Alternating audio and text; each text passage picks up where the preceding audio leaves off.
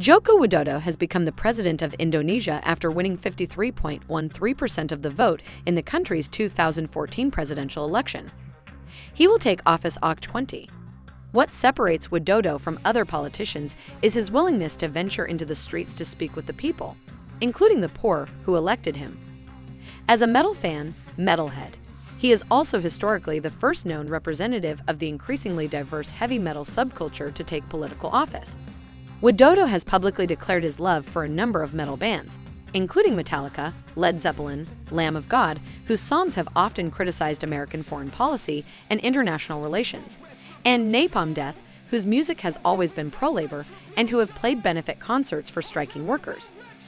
The president-elect has also attended metal shows and once received an autographed bass guitar from Metallica's Trujillo. Many feel that Widodo could become an exemplar of the rapidly closing gap between culture and politics, especially in the case of the heavy metal subculture, which is increasingly outspoken about world issues and gaining socio-political relevance. Lamb of God vocalist Randy Blythe cheered Widodo's election, remarking, "Incredibly, the new president of Indonesia is a metalhead." Joko Widodo, the governor of Jakarta and former furniture salesman who was born into poverty, has won the election. I do not know much about Indonesian politics, but from what I can tell, Widodo seems to be a man of the people. A metalhead president, who would have thought? I mean, this is the only president in the world with whom you can sit down and argue about which Slayer record is best. And there is evidence to suggest that Widodo is, indeed, a man of the people, as he is the first president in the history of the country who did not come from the political or military elite, according to Time magazine. The article noted, unlike many established figures who dominate the political arena, the 53-year-old Joko came from a humble provincial background. After a career in furniture sales, he started in politics as mayor of his hometown less than a decade ago.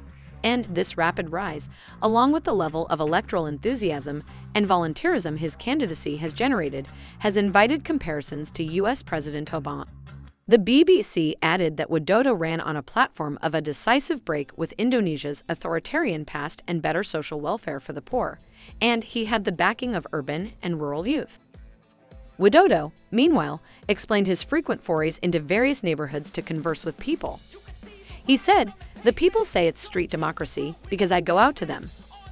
I explain my positions and programs, and they can also give me ideas about programs."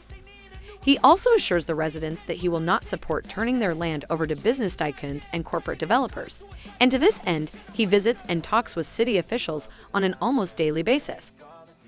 And these forays do not preclude showing up at metal shows and speaking to the people there, many of whom are the very aforementioned youth and young adults who made up his electorate. He attended Metallica's August 2013 concert and commented after the show, "I am happy and satisfied with the concert. No one got out of control last night. We showed them that Jakarta's citizens are all dignified. We could rock the night away in an orderly fashion."